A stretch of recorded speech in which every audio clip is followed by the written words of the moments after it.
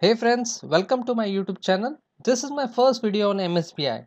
Yes, I am starting up my MSBI video series where you can learn, where you can catch up of learning the MSBI step by step with a real-time example. Yes, all the videos will be recorded with the real-time examples where you can learn easily MSBI step by step. So today's topic is about what is MSBI and its different tools. Means we will talk about MSBI and the process of using the different tools for BI solutions or data mining. So, agenda for today's video is pretty simple that we are going to understand about MSBI and we will also talk about the three different tools of MSBI for BI solutions. That is nothing but SSIS, SSAS and SSRS. SQL Server Integration Services, SQL Server Analytical Services and SQL Server Reporting Services. This is Gurunatha Dogi from onlinebuff.com. So let's get started with the video. What is MSBI? MSBI stands for Microsoft Business Intelligence. Yes, this powerful tool is been developed by the Microsoft for any kind of BI problems and also for data mining queries. Yes, this powerful tool uses yet again Visual Studio, Microsoft Visual Studio data tools and also SQL Server as a database.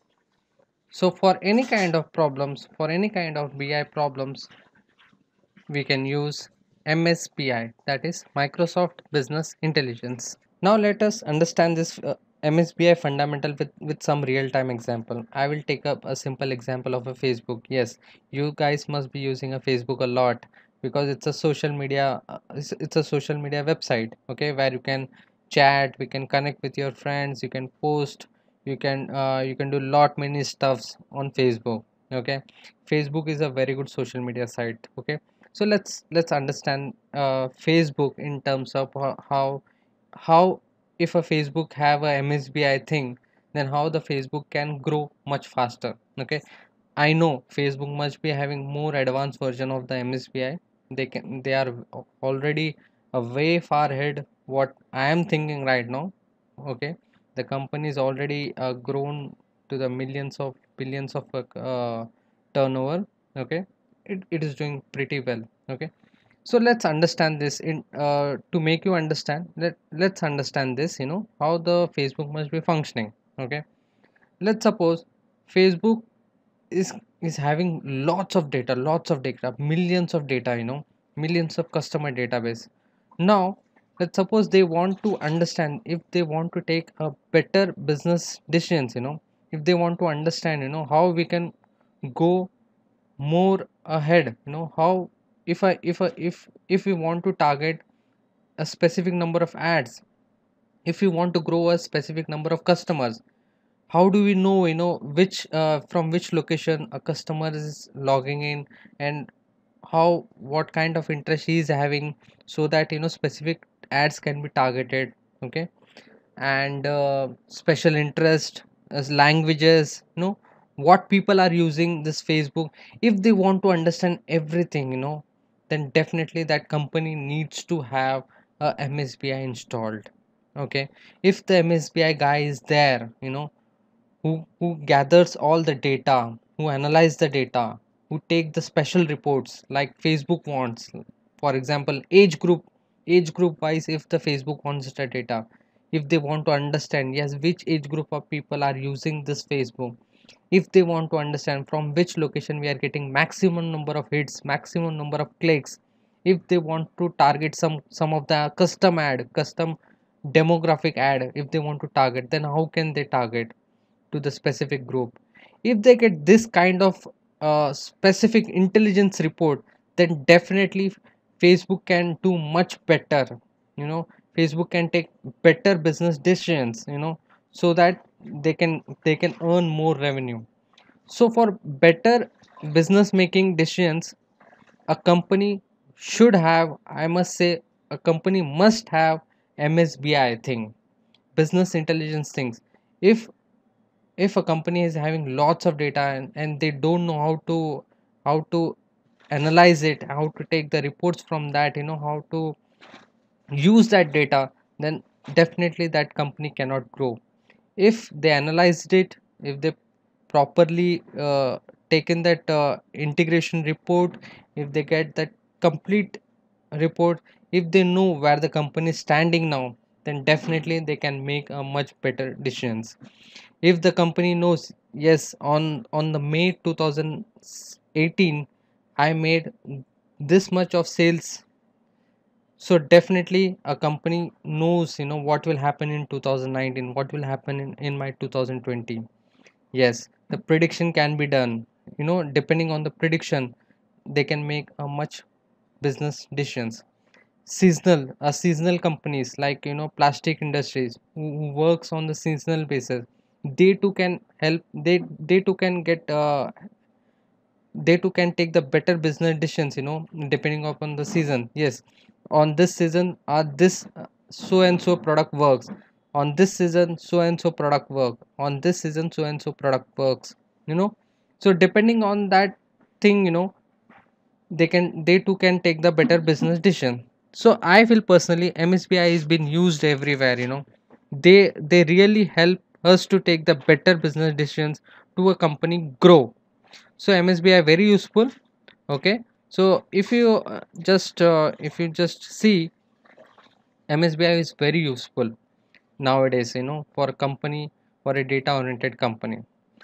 So now let's understand, it's three different tools. Now that you have understood, what is MSBI and its definition, the powerful suite which has been developed by the Microsoft. Now let's understand the three different tools of MSBI, that is SSIS, SSAS and SSRS. Before we go and understand the three tools, that is SSIS, SSAS and SSRS, let's go and first understand the term business intelligence. Yes, the BI.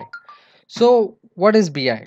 BI means a data should be there with some information. Yes, you are right. A data should be present but with some information. So what does it means? Let me explain you. Let's suppose I have the four names. Okay, as you can see I have four names. Okay, four names means four people names are there, but this data is not providing any kind of information. What does this data says, means what does this data provides? Okay, so what is the use of this data? These are the four names, but it is not getting related to some information. Okay, it's a customer data or it's a sales data, it's a marketing data. What data it is not relating to any information. So data which provides some information is known as business intelligence. Yes, you're right. Now I am going to relate this data with some information. Okay, as you can see, now the title has been given that this is our team layout. Yes, this is my team layout. Yes, my office team, and these four are my office people. Yes, he is programmer, he is designer, he is SEO head. Yes, and he is also a programmer. Now what I did, that a data, first the four people names were there, that is Sachin, Khadak Singh and Irappa and Etesham, but those four people is not relating to any kind of information. Now I just related that four people name with some information, that is a team, my office team, and he is a programmer, designer, SEO. So when that information is getting related, when the data is related to some information, then that means a business intelligence.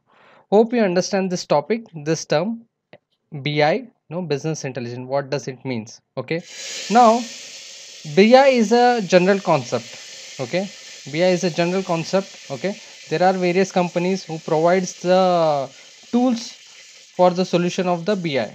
Okay, so now in this video series, okay, in our Learn MSBI video series, we are going to understand this BI, this concept of BI with respect to the Microsoft tools. Okay, so since this is a video series of Learn MSBI, so we are going to understand this BI concept with respect to Microsoft tools. Yes, so let's understand that now. So hope you have understood this BI term. Now let's go ahead and understand the three different tools of MSB Microsoft, that is SSIS, SSAS and SSRS. Now let's understand the three tools of MSBI, that is SSIS, SQL Server Integration Services, SSAS, SQL Server Analytical Services, and SSRS, SQL Server Reporting Services. These are the three separate entities of MSBI. Yes, using these three tools we can create solutions for the BI related problems. Yes, so let's understand this three concept. Okay, to understand this three concept, we are going to demonstrate as a simple, a real-time example. Okay, we are going to take up a real-time example of a shopping mart with having different outlets. Okay, to do this example, I am going to open up my Windows Paint, to demonstrate you exactly the complete process, the complete work of these three tools, the use of these three tools in the complete scenario of MSBI life cycle or BI related solutions using these three tools. Yes, so let's demonstrate this complete scenario of MSBI three tools. Okay, so let me open up my Windows Paint now. As you can see, we have opened up the Microsoft Paint here, where we are going to demonstrate the MSBI complete process, the complete three entities process here. Okay, so let's take up example of a shopping mart with different outlets. Okay, so let's suppose I have a shopping mart with the different outlets where I gather the data in three different formats, that is CSV format, text format and SQL file. Okay, so these are my three different formats of data which I get, okay, from the different outlets. That is, first is my CSV, text and SQL file. My handwriting is not that good. So yeah, so let's suppose we have the three outlets where we get the data in different formats, that is CSV, text and SQL file. Okay, so this data, okay, here where the SSIS comes into the picture. Now SSI needs to take care of this raw data which is gathered from the different sources, which is been in different formats, that is, one is in CSV format, one is in text format and one is in SQL format. So now the work of the SSIS is to extract this data, then transform it accordingly. Okay, so and load into the data warehouse. So the data which is being gathered from the different sources needs to go in step by step orders. That is, first process is to be, the data should be extracted. Yes, and then the data should be transformed, means how a MSBI guy wants that data to be written, how we want to accumulate all the data. Let's suppose this CSV file have a customer data, and this TXT file also have a customer data, this SQL file is also have a customer data. Then MSBI guy, what he will do, he will append all the data together. Okay, it means he is transforming that data. So transformation means it can be anything. He can make that customer name to the lowercase, he can join the customer names together, he can do anything in the transformation. So the first process is to extract the data, then transform the data, and then finally load the data into the data warehouse. So this is my data warehouse. Okay, so consider this as my data warehouse, where the data came from the data which is gathered from the different formats, needs to go into the database with the proper ETL process only. So let me rub this here. So I'm going to just rub this here. So the process of SSI is pretty simple. It gathers all the data. Okay, it gathers all the data from the different formats, and then it extracts the data, then it transforms that data, and finally loads the data into the data warehouse. So this is my extraction, this is my transformation, this is my loading. So here we go. So finally, the data warehouse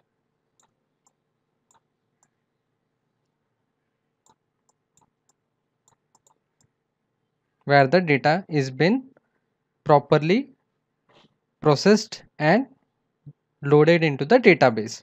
So this is the ETL process. The raw data has been collected from the various sources, then it is been extracted here and then transformed here and then loaded into the data warehouse. So this complete process is known as SSIS process. So this complete task done by the SSIS using the various tools. SSIS tools are available on the MSBI Visual Studio Data Tools Studio. So there are various tools are available. Using that various tools, you can do that ETL process easily. So this is the complete scenario of the SSIS. Now let's go further. Now this data warehouse, okay, we have collected the data from the different sources and we did the extraction, transformation and loading process. Now all the data has been collected in the data warehouse. Now it's time to do the SSAS process.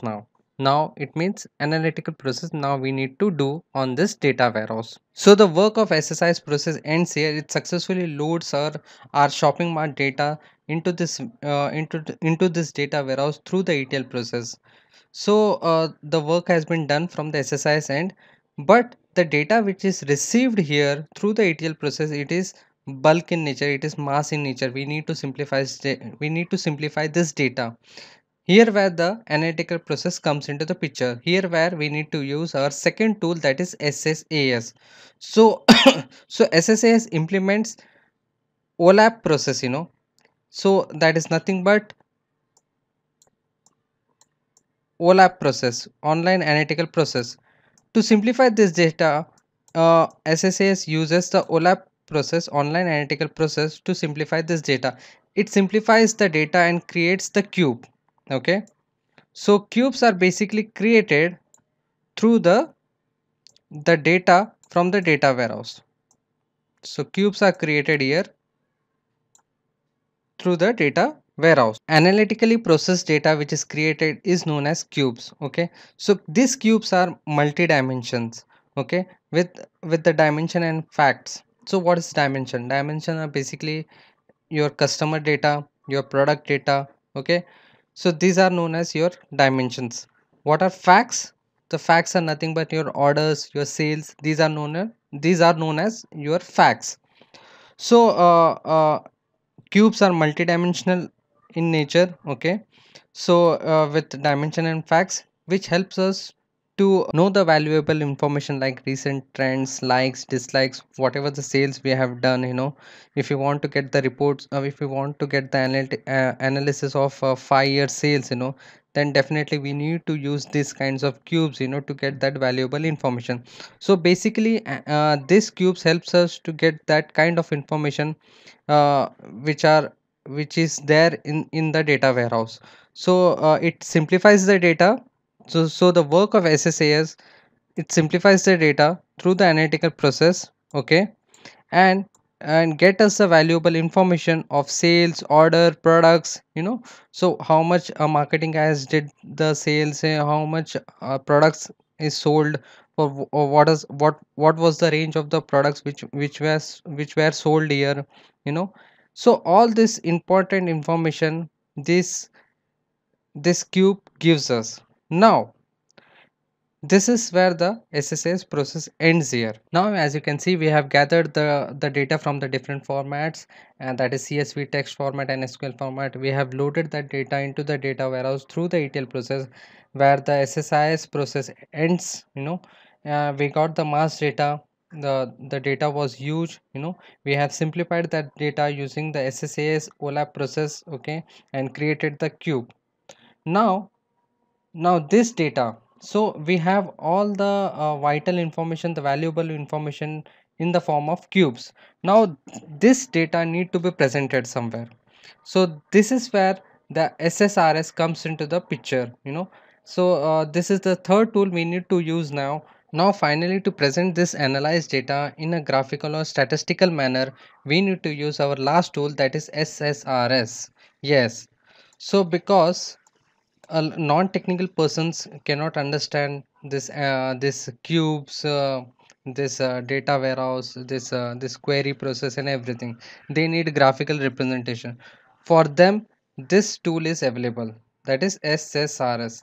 SSRS helps us to generate reports in graphical way, that is nothing but your CSV format, your Excel format, your PDF format, your tabular format, you know, depending upon the requirement you can generate this reports. So the use of SSRS is to generate the report from the analyzed data, okay, as a graphical presentation.